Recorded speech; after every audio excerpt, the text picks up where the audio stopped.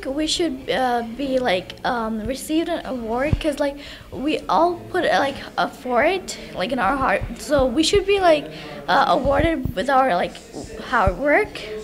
We're trying to do our best like always. Like every year we're improving and trying our best. So next year we're trying to reach another level. Yeah, to the company, and my dad has been the chairman of Fareast Islami Life Insurance Company for the last 10 years, and he has been over there like since the beginning, like since the company have like started. So yeah, I want to like dedicate this award to everyone and everyone who's supporting us.